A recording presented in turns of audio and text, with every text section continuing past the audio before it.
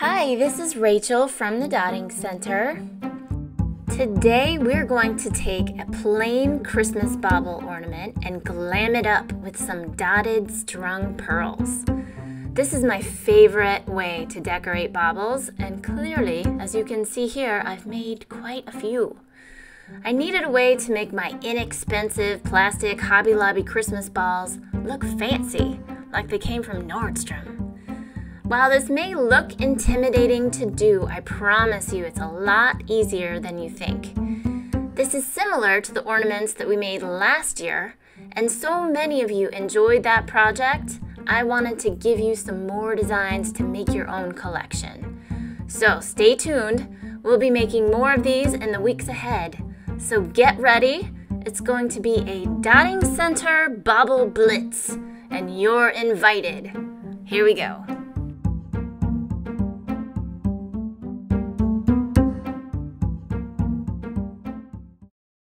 Now, to paint your bauble, you'll need something to stick your bauble in as you're painting it. I have this little plumbing part with some putty stuck on it, and that works for me. The paint I'm using is FolkArt multi-surface. It's not parchment. The color I'm using is actually pearl white, but I couldn't find the bottle. You'll need applicator bottles, which are for sale at the Dotting Center. Now, before we paint, we have to draw the design onto the ball. So there are several different methods.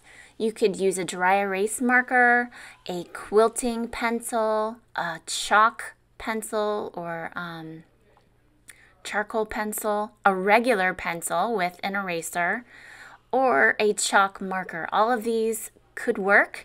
I definitely recommend testing it out on your ball first just to make sure that it erases correctly, and you'll just need some strips of paper. These are the magical measuring tools that will work for any size ball.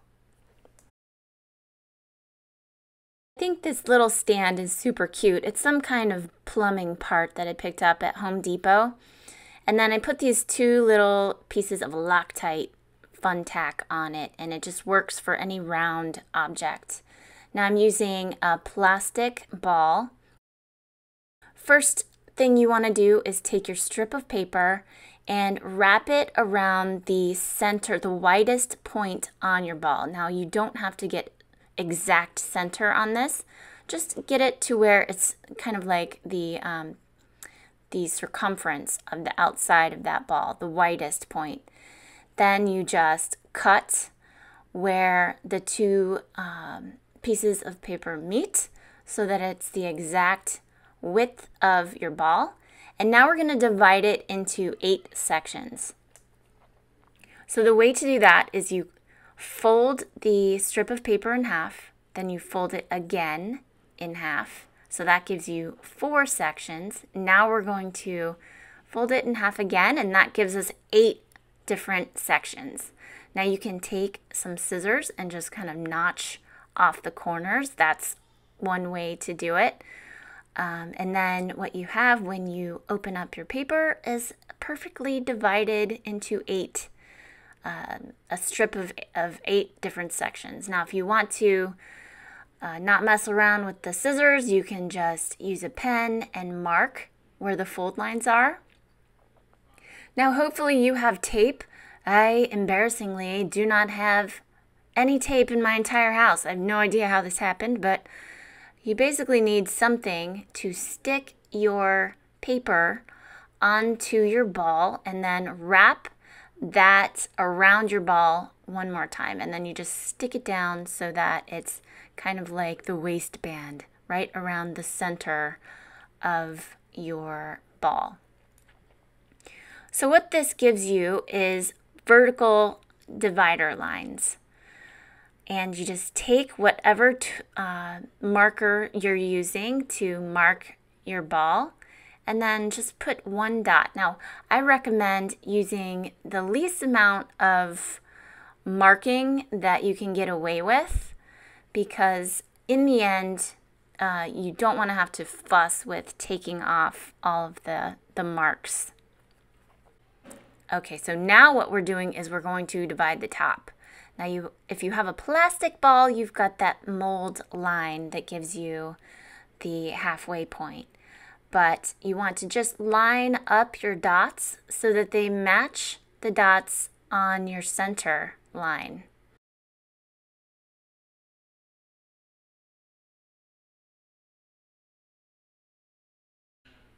So now, using that measuring piece of paper, we're going to line up the straight line with the dots that we just made.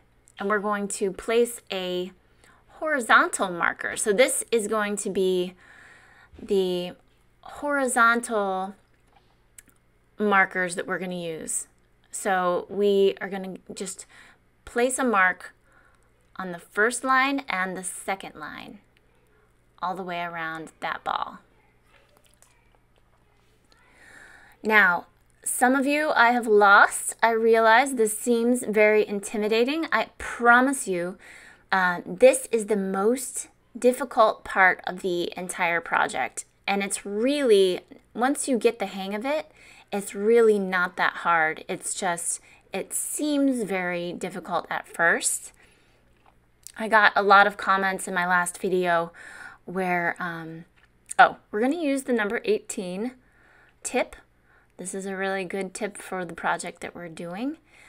But I got a lot of comments in my last video saying, oh, this looked so intimidating, but then when I did it, I realized how easy it was. And I promise you, once you start applying paint, you are like this, from this point on, it's so much easier. It's just getting everything measured out and divided that's difficult. So now we're going to make a cross using dots of varying sizes. So I did a large dot and then 2 smaller dots. And now using that first horizontal line, we're going to make a teardrop shape. And the way that you do that is you squeeze out a large drop and then you drag that paint up. So you squeeze out the paint, you release the pressure, and then drag the tool up. Now we're going to create a petal shape around each one of these sections that we just painted. And I'm just going to dot an outline for the petal. Now, if you are confident in your ability to keep everything symmetrical, please feel free to use your paint. That's fine. I just feel like I need to have it drawn out first. Like, see how it was a little bit too wide on that side, so I caught it and I was able to redraw it. But then you can look at it, make sure everything is symmetrical, and then come and get your paint. And now we just go right along that line with tiny dots. I made a bigger dot at the top just for variation, but you just want to make tiny little dots and then one bigger at the top. And then I like to go as symmetrical as possible just so that I can see these 2 petals in the north and south hemisphere of my bauble, just to make sure that everything is lining up correctly and make sure it looks good.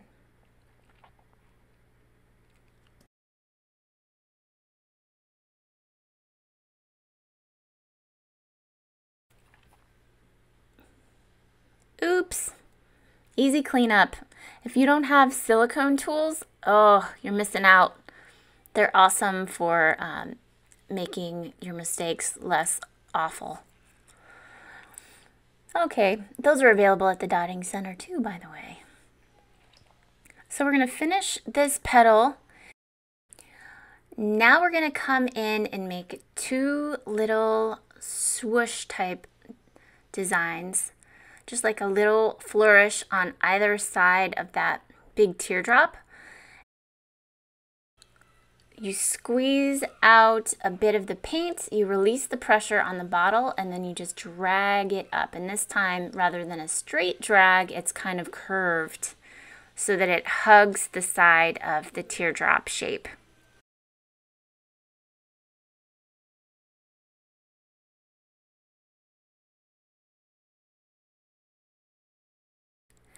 So this is a really good opportunity to let your piece dry right now. Go ahead, let it dry, because you're going to be able to handle the ball a little bit better if you know that things aren't wet and smearable. Okay, now this is going to be super fun. You guys are going to like this. We're going to make the juiciest, plumpiest teardrop shape right in the middle of those two petals where they join up. So check it out. Okay, so what you do is you squeeze out a really large dot. You release the pressure and then drag it up. And don't be afraid to use a lot of this paint. It's got the perfect consistency so that it's going to stand up and not drip. If you find that your paint is dripping, it's not the right consistency. And then you put two little decorative swooshes on either side and kind of massage that in, make it even, and then move on. Now there is a technique to this. I'll show you in slow motion this way. Okay, so when you first, I'm still using that number 18 tip, by the way. Now see how I kind of push the tip of my tool in there a couple of times? That mixes the paint so that it's a kind of homogeneous mixture. You really want to get draw the tool up once. It seems to work better if you can draw it up one time rather than twice. It'll just kind of spread on you. I had some grenadgies on the tip of my tool, so I had to wipe those off. But then you just drag it up and do it again, release the pressure and drag it up.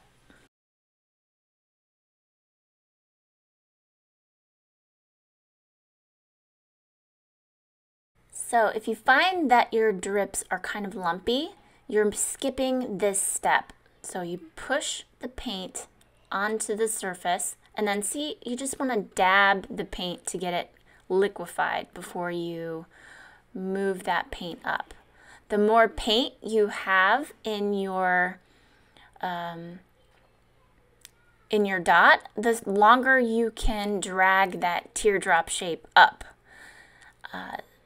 And then what I did there was I just found a landmark. So like this dot is kind of equal to where I want the teardrop to start. So place the dot, release pressure, and drag the tool up.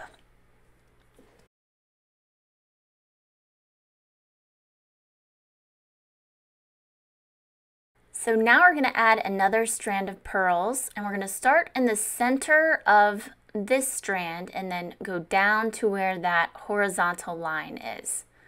So I'm just going to make a dotted line with my dry erase marker in just an arc going from one strand to the other, so it looks like they kind of connect. And you want to try and get this so that it's the same arc on all four sides. And like I said, the less marker that you can use, the better, because then you have less to erase at the end. And now what you do is we're going to divide this line with bigger pearls. So one at each of the tops, so right here at the center top, and then we're going to divide each side with two more dots. And now you just connect all those bigger dots with smaller dots.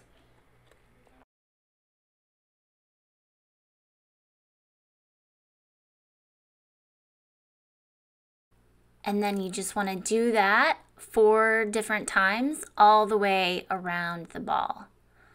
So make the larger pearls first and then connect. This also, it adds variation to the pearls, but it also kind of hides any boo-boos. It's a lot easier to make it look nicer this way than if you were to use all tiny dots, because that's a little bit more difficult to get things straight. So, one's at the bottom, one's at the top. 2 larger pearls to separate, and then connect those with tiny pearls, just like this, and do that all the way around. Now, after you complete all of those strung pearls, it's a really good time to let your piece dry. So now we're going to do the final set of strung pearls. We're going to use one section of our measuring paper and mark down from that center pearl. Now we're going to make another arc going from the 2 largest teardrop shapes, and we're just going to make sure the arcs are the same on all sides of the ball. And these pearls are just going to hang down just a little bit lower than that previous set of strung pearl lines. So now we're going to come in and divide this line again with large pearls. So 1 right in the center, and then 2 on either side, and then we're just going to do 1 big one in this first strand of pearls, and then you just connect all the larger dots with small dots, just like the previous row. And it's okay if you get 2 in one and 3 in another. It really doesn't matter. No one's gonna notice except you. So if I didn't mention this before, I'll go ahead and mention this now, but you don't have to use plastic ornaments. Multi-surface paint will work with glass ornaments too, and it would look a lot nicer, but I have kids in my house, and so if I want these to survive, I have to use plastic. So, but just pay attention to your paint. Some multi-surface paints require baking in a low heat oven, while others cure with just air drying. This FolkArt paint you can just dry in the air and you don't need to bake it. And it works on plastic and glass and metal and all kinds of different surfaces, so that's why I like it.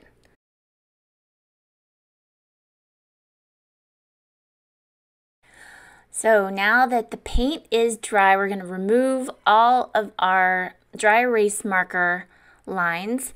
Now I found that a wet cloth didn't work for this, where it worked with the chalk marker. It just doesn't work with the dry erase marker. But what always works 100% of the time is just a simple pencil eraser. This is, you just want to be gentle with it, make sure that you don't erase off any of the paint, and this works all the time with anything, so yeah. So what do you think? Wasn't that fun? Don't you love painting this way? I totally love it. And don't forget, last year's video is another design that you can try, and stay tuned because the next few weeks we're going to have more designs on the way, and we're going to make your collection. So happy holidays. I hope you liked this video. If you did, hit the like button and subscribe to my channel. And as always, you can visit me over at thedottingcenter.com for any art supplies that you'll need. Thank you so much for watching. I hope you have a great week, and I will see you next time. Bye.